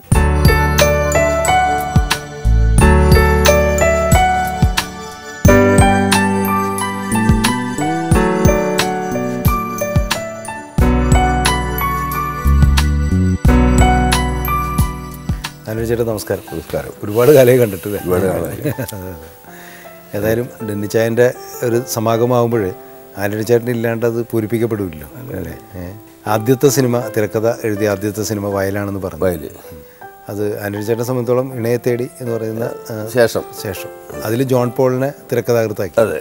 അപ്പോൾ മലയാളത്തിലെ 2 പ്രമുഖരായിട്ടുള്ള തിരക്കഥാകൃത്തുകൾ ഇൻട്രൊഡ്യൂസ് ചെയ്ത ആളാണ് തിരക്കഥാകൃത്തുകളെ. ജോൺസനും ഉണ്ട്. Music director Johnson. Smitha silk Smitha, കലാശാല Babu. ഇത്രയൊക്കെ മതി എൻ്റെ ലൈഫിൽ, ഇതൊക്കെ മതി. പിന്നെ എന്നെ സംവിധായകനാക്കിയത് കലൂർ ഡെന്നീസാണ്. ഇവരെടുത്ത് നീ ചെയ്താൽ മതി. അന്ന് കലൂർ ഡെന്നീസ് തിരക്കഥേൻ്റെ പടത്തിൽ എഴുതിയിട്ടില്ല. നീ ചെയ്താൽ മതി. ഞാൻ പറഞ്ഞാണ് ഞാൻ നീ ചെയ്താൽ മതിരാ എന്ന് പറഞ്ഞിട്ട് എന്നെ സംവിധാനമാക്കി. ആ ചിത്രം തിരക്കഥ എഴുതിയത് ജോൺ പോളാണ്. എന്നാൽ ആ തിരക്കഥ എനിക്ക് വേണം എന്ന് ആവശ്യപ്പെട്ടിട്ടില്ല. അങ്ങനെയാണ് ആ ബന്ധം ഞങ്ങൾ വളരുന്നത്. മാത്രമല്ല, ഇപ്പോൾ കമൽ ശ്രദ്ധിച്ചിട്ടുണ്ടോ എന്ന് എനിക്കറിയില്ല, ഇത്രയും ഒരു അസുഖം വന്നിട്ട് അത് വളരെ ചിരിച്ചുകൊണ്ടാവുക നേരിടുന്നത്. ഇത് കാണുന്ന നമ്മൾക്ക് ആ ആത്മവിശ്വാസം, ഇത്രയും വലിയൊരു സംഭവം നടന്നു നമ്മുടെ ജീവിതത്തിൽ വന്നാൽ നമ്മൾ എന്ത് പകച്ചു പോകുന്ന സന്ദർഭങ്ങളിലേ അത് വളരെ പുഷ്പം പോലെ പോട്ടറാന്നുകൊണ്ട് ഇവൻ്റെ സിനിമകളിൽ എല്ലാം ഒരു ആഘോഷമാക്കി മാറ്റുന്ന, മറ്റുള്ളവരുടെ സിനിമകളുമാതിരി കരച്ചിലും പിടിച്ചിലൊന്നും ഇല്ലാതെ ആ സിനിമ ഒരു കാണികൾക്കൊരു കാഴ്ചയുടെ ഉത്സവമാക്കി മാറ്റുന്ന രീതിയിൽ അവൻ തിരക്കഥ എഴുതും. അതേമാതിരി അവൻ്റെ ജീവിതത്തിലും അവൻ അങ്ങനെ ഉണ്ടാക്കി. അവന് ദുഃഖങ്ങളുണ്ടാവാം, പ്രശ്നങ്ങളുണ്ടാവും. പക്ഷെ നമ്മളെ അത് അറിയിക്കില്ല.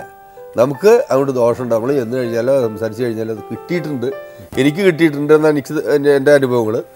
ഇത് എല്ലാവർക്കും അവനോട് ബന്ധപ്പെട്ട എല്ലാവർക്കും കിട്ടിയിട്ടുണ്ടാവണം. പിന്നെ ഇപ്പോൾ ഞങ്ങൾ ഒന്നിച്ചൊരു പടം ചെയ്യുന്നുണ്ട്, സിൽക്ക് സ്മിതനെ. അത് ഞാനൊരു എന്താ കാരണം വെച്ചാൽ ഡർട്ടി പിക്ചർ സിനിമ കണ്ടപ്പോൾ സ്മിതയുടെ കഥയാണെന്ന് പറഞ്ഞിട്ടാണ് ആ സിനിമ വന്നത്. അതിൻ്റെ ന്യൂസും പബ്ലിസിറ്റി പടം കണ്ടപ്പോൾ എനിക്ക് ഇതല്ലല്ലോ സ്മിതയുടെ കഥ. അങ്ങനെ ഇരുന്നൊരു സ്മിതയുടെ കഥയല്ല, ഞാനൊരു നടിയുടെ കഥ ഉണ്ടാക്കി. നടിയുടെ കഥ ഞാൻ എഴുതുമ്പോൾ അതിൽ ചിലപ്പോൾ ഞാൻ സ്മിതേനെ കണ്ടെത്തിയ സീൻ എഴുതിയിട്ടുണ്ടാവും. അതുകൊണ്ട് സ്മിതയുടെ കഥയാവണമെന്നില്ലത്. പക്ഷെ എന്നാലും ഞാനിപ്പോൾ പ്രേക്ഷകർക്കും കൂടി ചോദിക്കുക, സ്മിതയെ കണ്ടെത്തി എങ്ങനെയാണ്? സ്മിതയെ കണ്ടെത്തി വെച്ചാൽ, ഞങ്ങൾ ആദ്യത്തെ പടം പ്ലാൻ ചെയ്യുമ്പോൾ ശോഭേനെ ഇട്ടെടുക്കാം. ശോഭ നല്ലൊരു നടിയായിട്ട് എല്ലാവരും ഇതൊക്കെ വർക്ക് ചെയ്തുകൊണ്ടിരിക്കുന്നത്. ശോഭ മരിച്ചു. പിന്നെന്ത് ചെയ്യും? എന്നാൽ പുതിയ ആളെ കൊണ്ടുവരാം. ശരി, ഷൂട്ടിംഗ് ഡേയ്സ് അടുത്ത് വരുന്നു, മദ്രാസിൽ പോയി നോക്കാം. അപ്പം ഞാനും ആർട്ടിസ്റ്റ് കിത്തവും കൂടി ഞങ്ങൾ മദ്രാസിൽ പോകുന്നു. മദ്രാസിൽ പോയി കഴിഞ്ഞ് പല പുതുമുഖങ്ങളെ നോക്കണത്. അഭിനയിച്ചവരൊന്നും വേണ്ട, നമുക്ക് ഓരോ സ്ഥലത്ത് ചെന്നാലും ഇരിക്കൂ എന്ന് പറഞ്ഞിട്ട് ഇവരകത്ത് പോയിട്ടൊരു മണിക്കൂർ കഴിയുമ്പോൾ മേക്കപ്പ് ചെയ്ത് കട്ടിയിൽ മേക്കപ്പ് ചെയ്തൊരു രൂപം വന്ന് നിൽക്കും. അപ്പം ഞാൻ കിത്തനതുകൊണ്ട് വേണ്ട പോകാമെന്ന് പറയും. നോക്കില്ല. അങ്ങനെ പോയി കുറേ നോക്കിയിട്ട് എനിക്ക് മനസ്സിന് തൃപ്തിയായിട്ടുള്ള രൂപം കിട്ടുന്നില്ല. അങ്ങനെ എടുത്തൊരു പ്രൊഡക്ഷൻ ബോയോ അസിസ്റ്റന്റ് മാനേജർ എന്നൊക്കെ പറയുന്ന ഒരാൾ ഒന്ന് പറഞ്ഞു, ആ വീട്ടിലൊരു കുട്ടിയുണ്ട്, നോക്കാമെന്ന് പറഞ്ഞു. ശരി, പോയി നോക്കാം. ചെന്ന് കയറിയപ്പോൾ ഒരു പെൺകുട്ടി കൊട്ടക്കസേരയിൽ ഈ ചൂരല്ല പ്ലാസ്റ്റിക്കിൻ്റെ കൊട്ടക്കസേര ഉണ്ടെന്നാണ്, അതിലിരിക്കുന്നുണ്ട് കുട്ടി. അപ്പോൾ അവിടെ ബസ്സൊക്കെ എടുത്തിട്ട് ഞാൻ വന്ന് ചോദിച്ചു എന്താ തമിഴിലൊക്കെ ചോദിക്കുന്നത്. നമ്മൾ ഇവിടെ സിനിമയിൽ അഭിനയിക്കുന്നൊരു കുട്ടി അഭിനയിക്കാൻ, അത് ഞാൻ തന്നെയാണ്, അത് ഇഷ്ടമായോ? അപ്പോൾ ഇവളൊന്ത് പറഞ്ഞാലും ഇങ്ങനെയുള്ളൊരു മറുപടിയൊക്കെയാണ് അവളുടെ. എനിക്കത് ഭയങ്കര ഇഷ്ടപ്പെട്ടു. ഇനി ഫിഗറൊന്നും ഒക്കെ അവിടെ സിനിമ കാണുമ്പോൾ ഇഷ്ടമുണ്ട്. അങ്ങനെ ഫോട്ടോ ഒക്കെ എടുത്തിട്ട് ഞാൻ ഗിത്തോണ്ട് പറഞ്ഞ് നമുക്ക് നോക്കാം. ഹോട്ടൽ മുറിയിൽ ഞാനും ഗിത്തവും കൂടി ഫോട്ടോ നോക്കി. ഒരു ഇത് കിട്ടണില്ല. ഞാൻ ഗിത്തോണ്ട് പറഞ്ഞൊരു കാര്യം, നമുക്ക് സെക്കൻഡ് ഷോ സിനിമയ്ക്കുക. സിനിമ കഴിഞ്ഞ് വന്ന് നോക്കുമ്പോൾ ഒന്നും കൂടി കാണാൻ തോന്നിയാൽ നമ്മളിത് ഓക്കെ ചെയ്യുന്നു. അങ്ങനെ ഞങ്ങൾ സിനിമയ്ക്ക് പോയി എന്നിട്ട് നമ്മൾ ഗിത്തോ നോക്കിയിടാ, കുഴപ്പമില്ല എന്ന് തോന്നുമല്ലേ. അപ്പോൾ ഞങ്ങൾ രണ്ടുപേരും കുഴപ്പമില്ല എന്ന് പറഞ്ഞ് ഓക്കെ ചെയ്ത് പിറ്റേതും കാലത്ത് പോയി അഡ്വാൻസ് കൊടുത്ത് അങ്ങനെയാണ് സിൽക്ക് സ്മിത ഉണ്ടാകുന്നത്. അന്ന് അവൾ എന്നോട് പറഞ്ഞ പേര് ഇന്നും എൻ്റെ എഗ്രിമെൻ്റ് എൻ്റെ കയ്യിലുണ്ട്, വിജയമാല. അത് അവൾ സിനിമയ്ക്കിട്ട പേരാണ്. അവളല്ല, ഒരു പ്ലാൻ ഉണ്ടാവും സിനിമയിൽ കിട്ടിയ പേരെല്ലാവരും മാറ്റാറുണ്ടല്ലോ. എനിക്ക് ആ പേര് കേട്ടപ്പോൾ ഞാൻ പറഞ്ഞു പേര് ഞാൻ മാറ്റും. അന്ന് ഈ സ്മിത പട്ടീൽ ആ പേരിനോടൊരു താല്പര്യമുണ്ട്. പിന്നെ അവർ നല്ല നടിയാണ്. ആ സ്മിത എടുത്ത് ഇട്ടു. അന്നത്തെ മാഗസിനിലൊക്കെ ഇവളുടെ ഫോട്ടോ സ്മിത, പുതുമുഖ സ്മിത എന്ന് പറഞ്ഞിട്ട് അത് പബ്ലിഷ് ചെയ്തു. അന്ന് എന്നെ സഹായിക്കാൻ എൻ്റെ പ്രൊഡക്ഷൻ കൺട്രോളർ കല്ലൂർ ഡെന്നിസാണ്. അപ്പുറത്തിന് ഇപ്പോൾ വീണ്ടും ഞങ്ങൾ ഒന്നിച്ചുണ്ട്. എന്തായാലും ഈ സിനിമ പ്രതീക്ഷയോട് നോക്കുന്നുണ്ട്. ഡെന്നിച്ചാൻ ഇപ്പോൾ ഒരു ഗ്യാപ്പിന് ശേഷം ഞങ്ങൾ രണ്ടുപേരും കൂടി ഇപ്പോൾ ഈ സമാഗമത്തിൽ അത് ഓക്കെയാണ്. ഈ സമാഗമത്തിന് ഒരർത്ഥം കൂടുതൽ വന്നിരിക്കുന്നത്. കാരണം കുറെ നാൾ ചെയ്യാതിരുന്നിട്ട് ഞങ്ങൾ ഈ സമാഗമത്തിന് വേണ്ടി ഒന്നിക്കല്ല, അല്ല ഈ സിനിമയ്ക്ക് വേണ്ടി ഒന്നിച്ചു. അപ്പോൾ എന്തായാലും വളരെ സന്തോഷം സമാഗമത്തിൽ വന്നേക്കാം.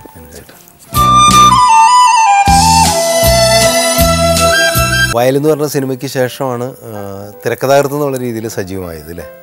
അത് ജോഷിയേട്ടൻ്റെ രക്തം എന്ന് പറയുന്ന സിനിമ ജഗൻ പിക്ചേഴ്സാണ് അത് പ്രൊഡ്യൂസ് ചെയ്തത്. അത് രക്തം സൂപ്പർ ഹിറ്റായി. ജോഷി കലൂർ ഡെന്നീസ് എന്ന് പറയുന്ന ഒരു ടീം അങ്ങനെ ഉണ്ടാകുന്നു. എങ്ങനെയാണ് ജോഷിയേട്ടനായിട്ടുള്ള ഒരു ബന്ധം തുടങ്ങുന്നത്? അത് ജഗൻ പിക്ചേഴ്സ് ചാമരം കഴിഞ്ഞിട്ട് അടുത്തൊരു സിനിമ എടുക്കണമെന്ന് പറഞ്ഞ് അപ്പച്ചൻ ഇങ്ങനെ ആലോചിക്കുന്ന സമയത്ത് എൻ്റെ അടുത്ത് ഇങ്ങനെ കഥ, അപ്പോൾ ഞങ്ങളിങ്ങനെ ആരെക്കൊണ്ട് ഡയറക്റ്റ് ചെയ്യിക്കുന്നു ഇങ്ങനെ ആലോചിച്ചു. അപ്പോൾ കിത്തോയും ഉണ്ട് എൻ്റെ. അപ്പോൾ ഞാൻ പറഞ്ഞു, ഞാൻ മൂർഖൻ എന്നുള്ള ജോഷിയുടെ പടം നമ്മൾ ഇവിടെ പത്മയിൽ കണ്ടു. അതിൽ ജയനാണ്. അതിനകത്തൊരു തുടക്ക സീൻ ഭയങ്കര ഒരു ത്രില്ലിങ്ങാണ്. ഒരു പട്ടിയായിട്ട് ഇയാൾ പോകുന്നൊരു നല്ല ടേക്കിങ്സാണ്. അന്ന് നമ്മളങ്ങനെ ടേക്കിങ്സ് ഒന്നും കണ്ടിട്ടില്ല. ഞാനും അപ്പച്ചനും കിത്തോയും കൂടി പത്മ സിനിമ കണ്ടിട്ട് ഇൻ്റർവെല്ലിൽ ഇറങ്ങിയിട്ട് കൊണ്ട് കൊള്ളാം. അപ്പോൾ പറഞ്ഞു നമുക്ക് ഇയാളെ കൊണ്ട് ചെയ്യിച്ചാൽ. അന്ന് വർക്കല ജോഷി എന്താണ് പുള്ളിയുടെ അതിനകത്ത് വെച്ച് എന്തോ ഞാൻ പറയും ജോഷി അപ്പോൾ എവിടെയുണ്ടെന്ന്. ഞാൻ പറയും ജോഷിയുടെ ഏറ്റവും അടുത്ത സുഹൃത്താണ് കൊച്ചിൻ ഹനീഫ. അങ്ങനെ കൊച്ചിൻ ഹനീഫ ഞാനുമായിട്ട് നല്ല സുഹൃത്തായതുകൊണ്ട് ഞാൻ അപ്പച്ചനോട് പറഞ്ഞ് ഒരു കത്ത് കൊടുക്കാൻ കൊച്ചിൻ ഹനീഫ. ജോഷി ഹനീഫയും കൂടി മദ്രാസിൽ ഫ്ലാറ്റിൽ ഒന്നിച്ച് താമസിക്കുന്നുണ്ട്. കൊച്ചിൻ ഹനീഫ കൊടുത്ത് അങ്ങനെ അപ്പച്ചനുമായിട്ട് പരിചയപ്പെടുന്നു. അങ്ങനെയാണ് രക്തം എന്നുള്ള സിനിമ ചെയ്യാൻ വേണ്ടി. അന്ന് ഞങ്ങൾ മൾട്ടി സ്റ്റാർ സിനിമ അന്ന് മധു, നസീർ, സോമൻ ആണെന്ന് വെച്ചിട്ടുണ്ട്. അപ്പോൾ എൻ്റെ ഒരു നോവലായിരുന്നത് ആകാശത്തിന് കീഴെന്നും പറഞ്ഞു. അപ്പോൾ അത് എടുക്കാൻ വേണ്ടി എല്ലാ പ്ലാനും ചെയ്തു. പക്ഷേ ജൂൺ മാസത്തിലായതുകൊണ്ട് ഭയങ്കര മഴയാണ്. അപ്പോൾ ഞങ്ങൾ ലൊക്കേഷൻ എന്ത് ചെയ്യും, മഴയത്ത് ഞങ്ങൾ മദ്രാസിൽ പോയി ലൊക്കേഷൻ കണ്ടു. പക്ഷെ അവിടുത്തെ പാടമൊക്കെ ഇങ്ങനെ ഭയങ്കരമായിട്ട് ഉണങ്ങി നിൽക്കുന്ന പാടങ്ങളും. പിന്നെ അപ്പച്ചൻ പറഞ്ഞ് ഡേറ്റ് മാറ്റാൻ പറ്റില്ല, അതുകൊണ്ട് കഥ മാറ്റണം. ഞാൻ പറഞ്ഞു കഥ എന്തായാലും എനിക്ക് കഥ കിട്ടണം. ഞാൻ ഡാൻസിൽ വന്ന് ഒറ്റ രാത്രി കൊണ്ടുണ്ടാക്കിയ കഥയാണ് രക്തം. അത് ആദ്യം ഒരു അത്ഭുതം തോന്നുന്നു. കാരണം കേരളത്തിലും മഴയാണ്, ലൊക്കേഷനിലും മഴ പെയ്യും. അതുകൊണ്ട് കഥ മാറ്റണം എന്നൊരു പ്രൊഡ്യൂസർ പറഞ്ഞേ ഇന്നൊക്കെ പറഞ്ഞു കഴിഞ്ഞാൽ ഞങ്ങൾ ചിരിക്കും. കാരണം അന്ന് നസീർ എന്ന് പറയുന്ന ആളുടെ വലിയ മാർക്കറ്റുള്ള സമയം. മധുസാറ്. അപ്പോൾ ഈ മധുസാറിനെ കാണാൻ എനിക്ക് അന്ന് മധുസാറുമായിട്ടുള്ള അടുപ്പമുണ്ട്. കാരണം ഞാൻ പത്രം നടത്തുന്ന കാലഘട്ടത്തിൽ മധുസാറിനെ അറിയാം. അപ്പോൾ ഞാനും അപ്പച്ചനും കൂടെ മധുസാറിൻ്റെ വീട്ടിൽ പോകുന്നതും എൻ്റെ ഈ സിനിമയിൽ തിരക്കഥാകൃത്തായിട്ട് ഇന്ന് നിൽക്കാൻ കാരണം മധുസാറാണ്. അത് പ്രത്യേകം എനിക്ക് പറയേണ്ട ഒരു കാര്യമാണ്. പുള്ളി അഭിനയിച്ചില്ലെങ്കിൽ ആ പ്രൊജക്റ്റ് എടുക്കാൻ പറ്റില്ല. അങ്ങനത്തെ കഥയാണ്. ഒരു മിലിറ്ററി ആയിട്ട് പുള്ളി, പോലീസ് ഓഫീസറായിട്ട് നസീറും. അങ്ങനെയാണ് രക്തം എന്നുള്ള സിനിമ ഉണ്ടാകുന്നതെന്ന് ഞാൻ പറയുന്നത്. ഇപ്പോൾ രക്തം എന്നൊരു സിനിമയ്ക്ക് പേരിടാനായിട്ട് എങ്ങനെ തോന്നി? എനിക്ക് തോന്നുന്നത് എങ്ങനെ വന്നെന്ന് എനിക്കറിഞ്ഞൂടാ, ആരിട്ടതാണെന്ന് പറഞ്ഞൂടാ. പക്ഷേ അന്ന് കേട്ടപ്പോൾ എല്ലാവർക്കും ഇഷ്ടപ്പെട്ടു. പക്ഷെ അന്ന് വേറൊരു സംഭവം എന്ന് പറഞ്ഞാൽ രക്തത്തിൻ്റെ ഒരു പോസ്റ്റർ അന്ന് ഷൂട്ടിങ്ങിന് 2 മാസം മുമ്പേ ആദ്യമായിട്ട് മലയാളത്തിൽ പോസ്റ്റർ ഇറക്കിയേക്കുന്നത് ആ പടത്തിനായി. ഒരു ട്രെയിൻ പാഞ്ഞു വരുന്നു, അത് മാത്രമേ ഉള്ളൂ. അത് രക്തം. അന്ന് ഷൂട്ടിംഗ് നടക്കുമ്പോൾ പോസ്റ്റർ വന്ന ഒരു സിനിമയാണ് അത് രക്തം. അതെ അതെ അതെ അതെ. അപ്പോൾ ആ സിനിമ ഭയങ്കര ഹിറ്റായി. നമുക്ക് ആ സിനിമയുടെ ക്ലിപ്പിംഗ് ഉണ്ട് ഇവിടെ, അത് കണ്ടിട്ട് തിരിച്ചു വരാം. ഓക്കെ.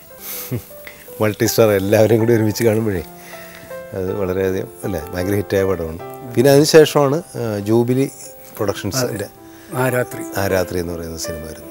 ജൂബിലിയുടെ ആദ്യത്തെ പ്രൊഡക്ഷനാണെന്ന് തോന്നുന്നു അല്ലേ? അതിലാണ് മമ്മൂട്ടി നിങ്ങളുടെ ടീമിലേക്ക് ആദ്യമായിട്ട് വരുന്നത്. പിന്നെ ജോഷി, മമ്മൂട്ടി, കലൂർ ഡെന്നീസ് എന്ന് പറഞ്ഞൊരു ടീമുണ്ടായി.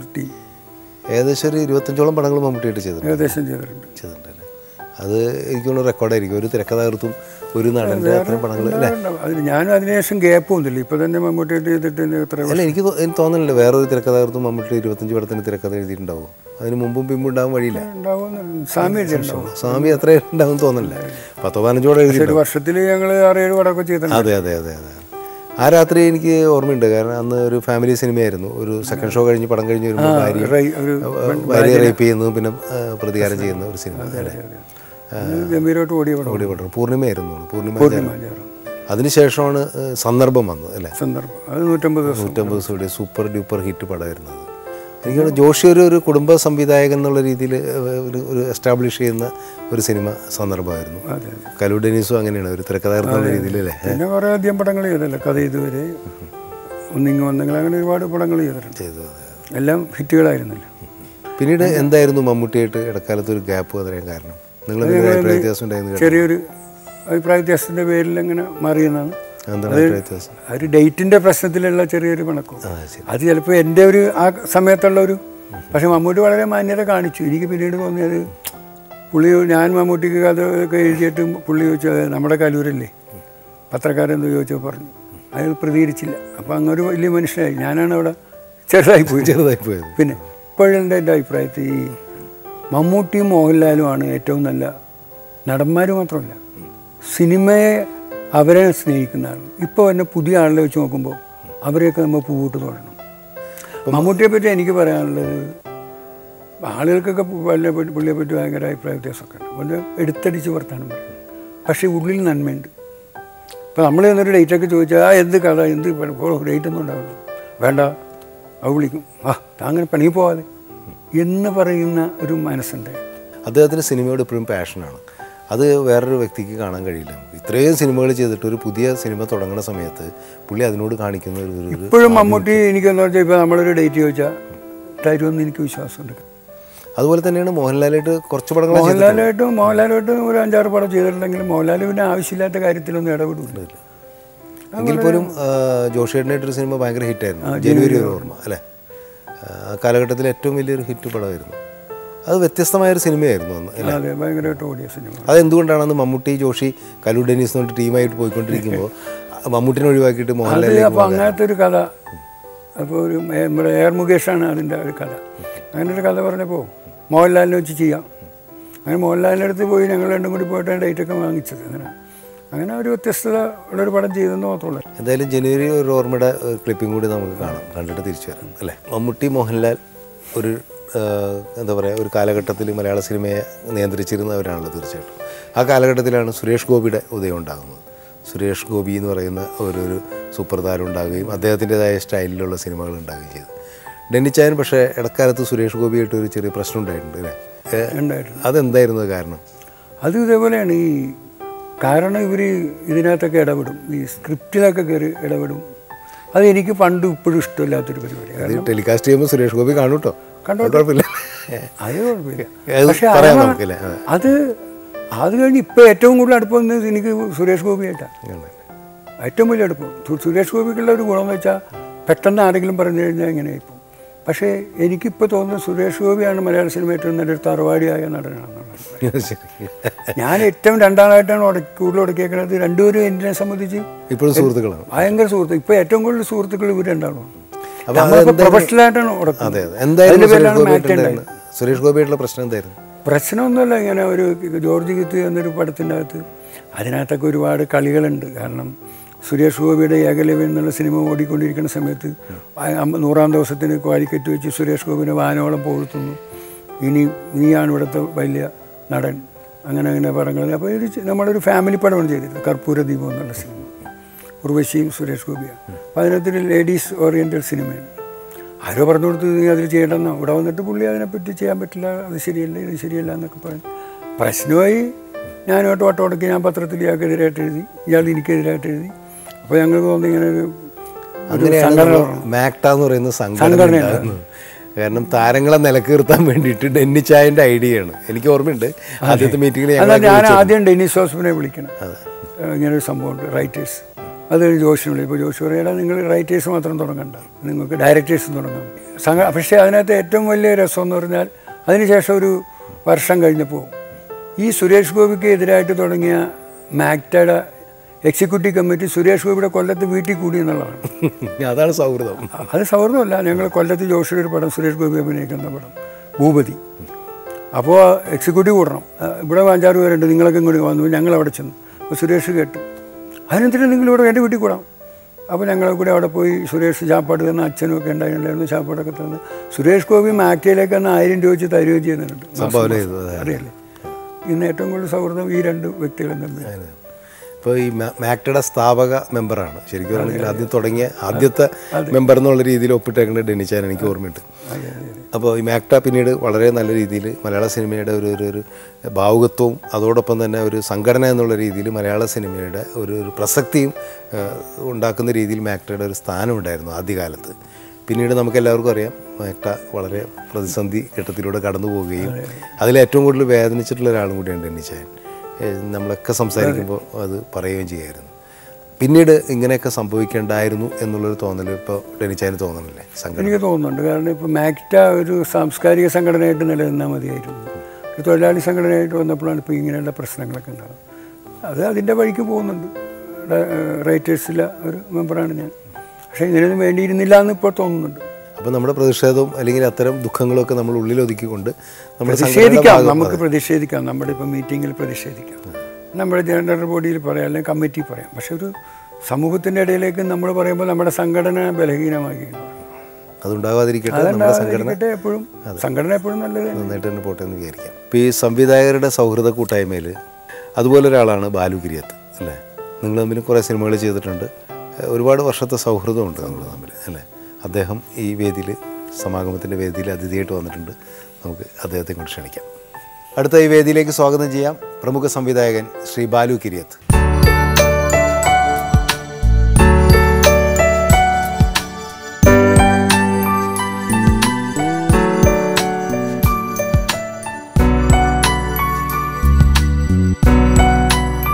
നമസ്കാരം. നമസ്കാരം. ഞങ്ങളിങ്ങനെ ഡെന്നിച്ചായൻ്റെ സൗഹൃദത്തെക്കുറിച്ച് പറയുന്നത് സിനിമയിലുള്ള ഇപ്പോൾ വർക്ക് ചെയ്യുന്ന ഇപ്പോൾ തിരക്കഥാകൃത്ത് സംവിധായകൻ എന്നുള്ള രീതിയിൽ മാത്രമല്ല, അല്ലാതെയും വർക്ക് ചെയ്ത സംവിധായകരായിട്ടും ആർട്ടിസ്റ്റുകളൊക്കെ ആയിട്ടും ഇത്രയും സൗഹൃദം സൂക്ഷിക്കുന്ന ഒരു ആളെ ഞാൻ കണ്ടിട്ടില്ല. എനിക്ക് ബാലച്ചേട്ടനും ഏകദേശം അങ്ങനെ തന്നെ ആയിരിക്കും എന്ന് തോന്നുന്നു അല്ലേ? അതെന്താണ് അതിൻ്റെ ഒരു പ്രത്യേകത? എൻ്റെ പ്രത്യേകത എന്ന് പറഞ്ഞാൽ ഈ നമ്മൾ വർക്ക് ചെയ്യുന്ന ഈ രംഗത്ത് ഈ നന്മയുടെ അംശത്തിന് ഏറ്റക്കുറച്ച് ഭയങ്കരമായിട്ടുണ്ട്. സിനിമയിൽ ഒരുപാട് പേരെ നമ്മൾ സാറെന്ന് വിളിക്കും. സത്യൻ മാഷിന് സച്ചിൻ മാഷെന്നാണ് വിളിക്കുന്നത്, വിൻസെൻ്റ് മാഷെ മാഷെന്നാണ് വിളിക്കുന്നത്, ഡെന്നിച്ചായനെ എല്ലാവരും ഡെന്നിച്ചായ എന്നാണ് വിളിക്കുന്നത്.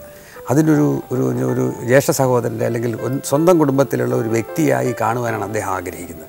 ഒരു എഴുത്തുകാരൻ എന്നതുപോലെ തന്നെ ഒരു മനുഷ്യൻ എന്ന നിലയിൽ അദ്ദേഹത്തെ മലയാള സിനിമയിലെ മുഴുവൻ ആൾക്കാരും ബഹുമാനിക്കുന്നു എന്നുള്ളതാണ് സത്യം. അതുകൊണ്ട് തന്നെയാണ് അച്ചായനുമായിട്ടുള്ള ഈ സൗഹൃദ ബന്ധം എല്ലാവരും വെച്ച് പുലർത്തുന്നത്. ഈ ചിത്രനാൾ മഹാരാജാവ് മരിച്ചപ്പോൾ നന്മയുടെ പൊന്നു തമ്പുരാൻ അന്തരിച്ചു എന്ന് പറഞ്ഞു. അതുപോലെ നസീർ സാറിനെ കുറിച്ച് ലേഖനം എഴുതിയപ്പോൾ അതിനകത്തും അങ്ങനെ പറഞ്ഞിരുന്നു. അങ്ങനെ പറയപ്പെടാനായിട്ട് മറ്റാരെങ്കിലും മലയാള സിനിമയിലുണ്ടെങ്കിൽ അതൊന്ന് ഡെന്നിച്ചായനാണെന്നുള്ളതാണ് എൻ്റെ. ബാലുവിന് ഞാനുമായിട്ടുള്ള ബാലുവിൻ്റെ ഒരു കാസറ്റ്, ഒരു എന്താണ് ഗാനരചന നടത്തി, വിഷാദ ഗാനങ്ങൾ. ഞാനിത് ആരാണിത് എഴുതിയത്? അന്നത്തെ ഭയങ്കര നല്ല ലിറിക്സാണ് അതിൻ്റെ. അന്ന് എനിക്ക് ബാലുവിനെ അറിഞ്ഞോളായിരുന്നു. അന്ന് തുടങ്ങി എനിക്ക് ബാലു കിരിയത്തിനെ കാണണമെന്നല്ല. ഇപ്പോൾ 80 കാലഘട്ടം എന്ന് തുടങ്ങി നമ്മൾ പരിചയമില്ലേ? 82. അതെ, ആ പരിചയപ്പെടുന്നതിനൊരു വലിയ ഇതുണ്ട്. എൻ്റെ കഴുത്തിന് ആദ്യം കത്തിവെച്ച വ്യക്തി പുള്ളിയാണ്. കാരണം ഒന്നും മിണ്ടാത്ത ഭാര്യ എന്നുള്ള പടം റിലീസ്, അതിൻ്റെ കൂടെ ചക്കരമ്മ ഇറങ്ങി കഴിഞ്ഞപ്പോഴത്തേക്കും ചക്കരമ്മ നമ്മുടെ പടത്തിനെക്കാട്ടിയും കൂടുതൽ ശ്രദ്ധിക്കപ്പെട്ടു ഓടുകയും ചെയ്തു. അന്ന് തൊട്ട് എനിക്ക് ഡെന്നിച്ചായനെ പരിചയപ്പെടണം, ഇതാരാണ് ഈ കക്ഷി എന്നുള്ളത്. ഇയാൾ നമുക്കൊരു നമുക്ക് അങ്ങനെ. അത് കഴിഞ്ഞിട്ട് ആ പടത്തിനൊരു പ്രത്യേകത ഉണ്ട്. ആ പടം ചെയ്യാനായിട്ട് ഈ പേരായിരിക്കില്ല, കഥയായിരിക്കില്ല, വിജയ മൂവീസ് എന്നെ ക്ഷണിക്കുന്നു. അപ്പോൾ വിളിച്ചു, അവരുടെ ഓഫീസിൽ നിന്ന് സംസാരിച്ചു. അന്ന് ഡെന്നിച്ചായനാണ് സ്ക്രിപ്റ്റ് ചെയ്യുന്നതെന്ന് പറഞ്ഞു. അപ്പോൾ എൻ്റെ അന്നത്തെ തിരക്കിൽ എനിക്ക് ഇമ്മീഡിയറ്റ്ലി ചെയ്യാൻ, കാരണം എങ്ങനെയുണ്ട് ആശാൻ എന്ന് പറഞ്ഞാൽ മമ്മൂട്ടി അഭിനയിക്കുന്ന പടം ഉണ്ടായിരുന്നു. അപ്പോൾ ആ സമയത്ത് എനിക്ക് പറ്റില്ല എന്ന് പറഞ്ഞ് അങ്ങനെയാണ് ആ പ്രോജക്റ്റ് മാറിപ്പോയത്. അച്ഛൻ അറിയാം, അല്ലെങ്കിൽ അന്ന് മുതൽ ഞങ്ങളൊരു സൗഹൃദ ബന്ധം തുടങ്ങേണ്ടതായിരുന്നു. ഡെന്നിച്ചായന് വേറൊരു ഗുണമുണ്ട്, ഒരു എഴുത്തുകാരൻ എന്നുള്ളതിനെക്കാട്ടി നല്ലൊരു ഓർഗനൈസറാണ്. അത് ഇല്ലാത്തൊരു ഘടകം പുള്ളിക്കുണ്ട്. ഡെന്നിച്ചായനത്തിൽ നിന്ന് കൊണ്ടുകൊടുത്ത് കഴിഞ്ഞാൽ ഡെന്നിച്ചാൻ എടോ എന്നൊക്കെ വിളിച്ച് എല്ലാം ഓർഗനൈസ് ചെയ്ത് വൈകുന്നേരം രാവിലെ 9 മണിക്ക് തുടങ്ങിയാൽ വൈകുന്നേരം 5 മണിയാകുമ്പോഴത്തേക്ക് ആർട്ടിസ്റ്റും റെഡി, ടെക്നീഷ്യൻ റെഡി, സകലം റെഡി, നമുക്കൊരു ടെൻഷനില്ല. അങ്ങനെ ഒരു വലിയൊരു ഓർഗനൈസേഷൻ, ഒരു പ്രസ്ഥാനം. ഒരു സിനിമയുടെ പരാജയത്തെക്കുറിച്ച് ഇത്ര ക്ലിയറായിട്ട് കണ്ടു കഴിഞ്ഞാൽ അപ്പോൾ പറയും ഇന്ന കാരണം കൊണ്ടാണ് ആ സിനിമ പരാജയപ്പെട്ടത് എന്ന് പറയുന്ന ഒരു അദ്ദേഹത്തിനുണ്ട്. ഞാൻ ചെയ്തിട്ടുള്ള മിക്കവാറും എല്ലാ സിനിമകളും ഹ്യൂമർ ഓറിയൻറ്റഡാണ് ഡെന്നിച്ചായൻ ചെയ്തിട്ടുള്ളത്. അതിൽ ഇത് മാത്രം അതാണ് സുൽത്താൻ ഹൈദരാലി മാത്രം കുറച്ചൊരു ആക്ഷൻ ആയിട്ടുള്ളത്. അപ്പോൾ സന്തോഷം ഈ സമാഗമത്തിൽ വന്നതിൽ. Thank you.